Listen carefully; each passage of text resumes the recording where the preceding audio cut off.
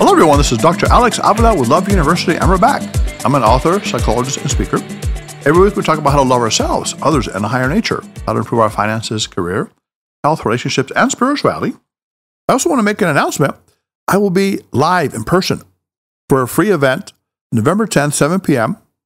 at the Brea Community Center, Room A, upstairs, second floor, talking about riches without limits, invincible you, how to activate your inner power, your inner knowledge and wisdom, and achieve your dreams and riches, not just in the financial sense, but also in terms of health, love, happiness, and success.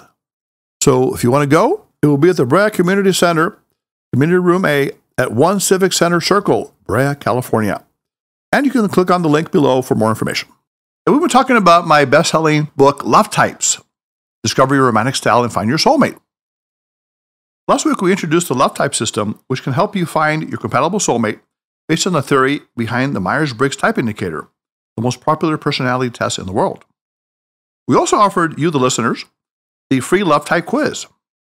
If you haven't already taken the quiz, go to lovetype.com and click on the quiz link. With your results, you will discover your own love type, your unique romantic style, and the love type of the person who is most compatible with you for a long-term relationship or marriage. Let's look at your results now, starting with the first dimension of the Love Type System, the energizing dimension. In other words, how do you primarily get your energy? From your own thoughts or from other people?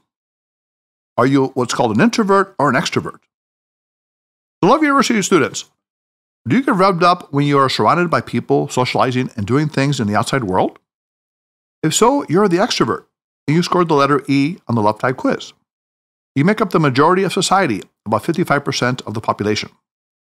Or are you the kind of person who treasures your own company most of the time and is rejuvenated when you read, think, write, or meditate with silence as your only companion? If so, you're the introvert, and you received the letter I on the Love Type quiz. As an introvert, you are part of a minority, about 45% of society. If you're an extrovert, you like to express your thoughts and feelings in a relationship. You want your partner to give you constant feedback so you know how the relationship is progressing. On the other hand, if you're an introvert, you believe the most cherished moments in a relationship are spent with your loved one in a quiet, intimate setting. In this cozy cocoon, you enjoy gazing into your partner's eyes lovingly, speaking only when you have something meaningful to say. When an introvert is coupled with an extrovert, the problem is that conflicts can easily arise. For example, extroverts frequently want to go out with or without their mates and have fun with a lot of people. Introverts, on the other hand, often like nothing better than to spend quiet time with their loved one at home or in a peaceful setting. Of course, introverts like to go out at times and extroverts like to stay in, but their natural tendencies are what guide them most of the time. One research study shed light on the problems that can arise when introverts get involved with extroverts. In the study, it was found that male introvert with female extrovert pairings reported more problems than any other introvert-extrovert combinations in the areas of sex, chores, friends, finances, and communication. The findings may be explained in part by the way society shapes male-female roles in intimate relationships. Although society is gradually changing, men have been traditionally socialized to be the speakers and leaders in the community, while women have been more trained to be more quiet and passive. Thus, introvert men who have been raised this way may feel intimidated and overwhelmed by outspoken extrovert women. At the same time, an extrovert female may interpret their introvert man's quiet nature as representing weakness and submissiveness, and she may lose respect for him as a result.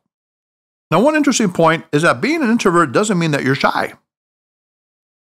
Let's eliminate one popular misconception right now.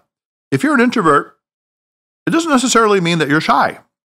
As we have already defined it, introversion is a preference for getting your energy, the life force that makes you get up and do things, primarily from your own thoughts and by spending time alone.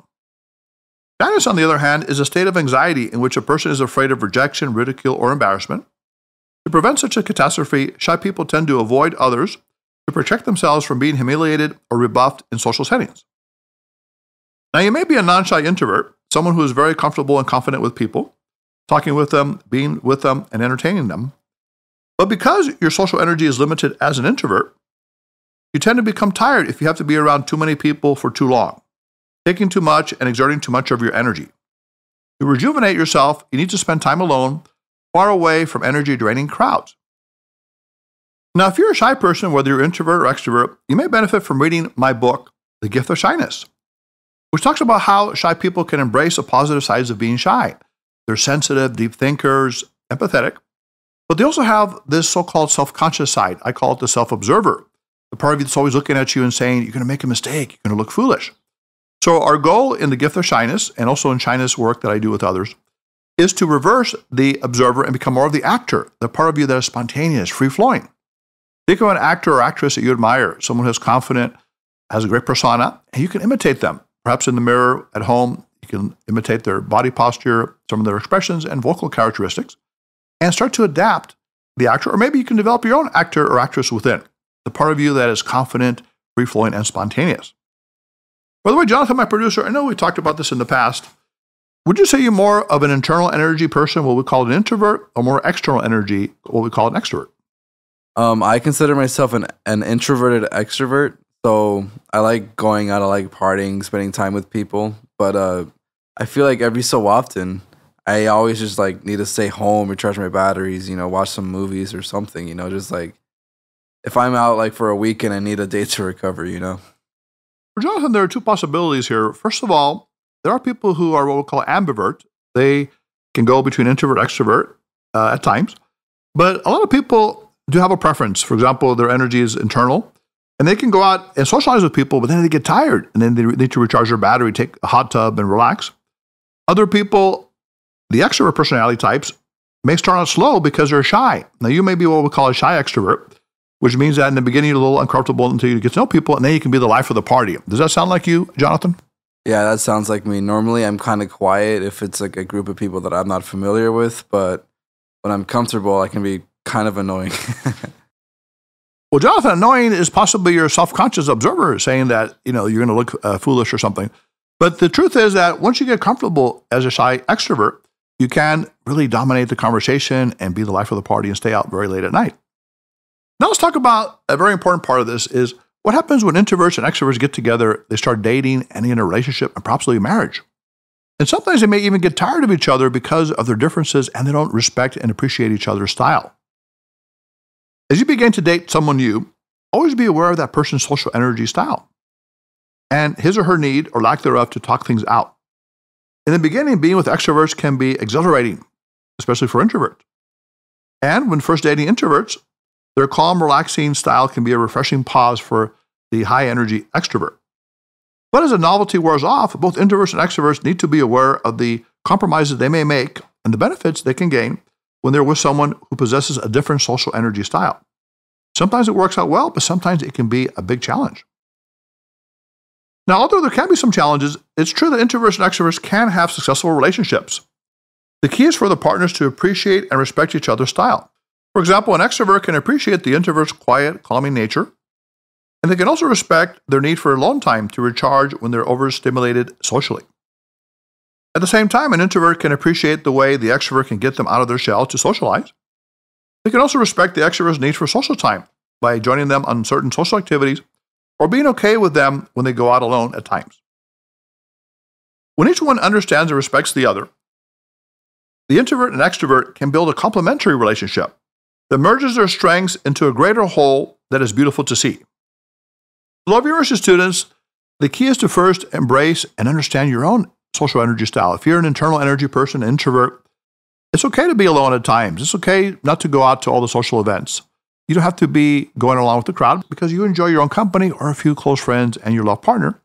If you're an extrovert and you like to go out a lot, that's fine too. It doesn't mean you're irresponsible or a party person. It just means that you enjoy other people's social energy, and that's where you get your energy. And by the way, next week, stay tuned because we're going to talk about another crucial love type dimension. The couples need to be the same, on, or similar. That is called the focusing dimension.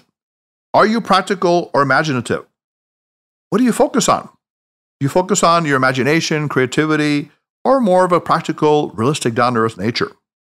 And this is one of the most important elements that will determine whether you'll be in a fulfilling marriage or a miserable, empty marriage. Love University students, if you are single, we're starting a new series of finding your soulmate with the love type approach. We actually come on the show live and we match you up with 3 potential people that could be compatible with you based on the love type system. It's a lot of fun. And to get involved in this and also to leave a comment on today's show or anything you want to talk about, You can reach us at loveuniversalilove@gmail.com. Call us at 310-226-8090. Visit us at loveuniversity.love. You can also download the podcast on Podbean, Spotify, SoundCloud, and iTunes. And you can follow us and like us on Facebook and Instagram at Love University Podcast. You can also follow us on Twitter at Love_U Podcast. You can subscribe to our Love University channel, and you can pick up a copy of the bestseller Love Types, which has become a classic, helping over 40 million people find their soulmate, on Amazon.com. So Love University students, let's go out and have a compatible week with yourself first. Love yourself, and then you can find someone who will be compatible with you and love them as well. So put away your notebooks, your iPads, your phones.